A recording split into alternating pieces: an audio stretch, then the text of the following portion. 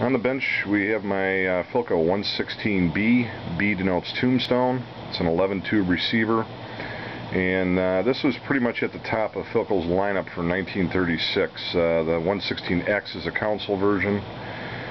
This is the tombstone version. In the back there I have the scope on both channels reading on the push-pull output of the radio itself. So here we go.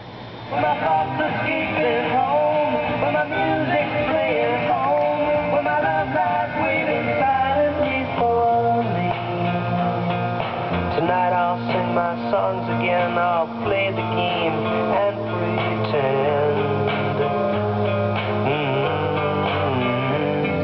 But all my words come making a mistake. Arizona, the money's somewhere.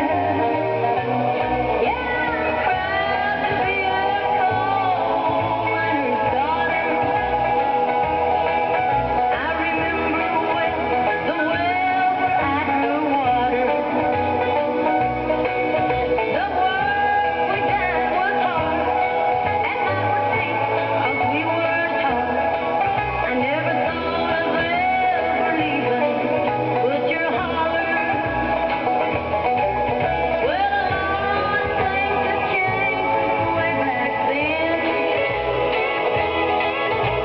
and it's so good to be back home again. Not much left but the floor, nothing lives here anymore, except the memories of a coal miner's daughter. That's Loretta Lynn on the Legend, 650 AM WSM. From Fisher Nuts, you'll find your... Here's the upper lower shortwave band, medium shortwave band.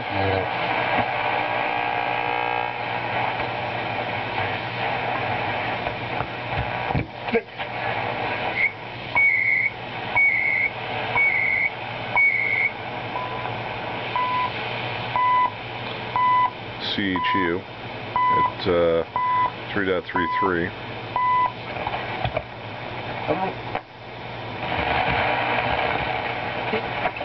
Shortwave. Turn it on.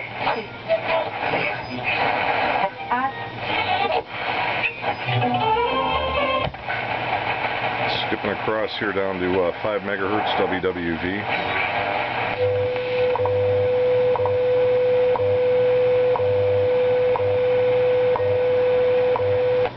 And there's the upper shortwave band. Not much going on right now. Obviously, nighttime, that band's not too good. Lower portion of the police band, which is actually the upper portion of the broadcast band, 1.5 through 1.7.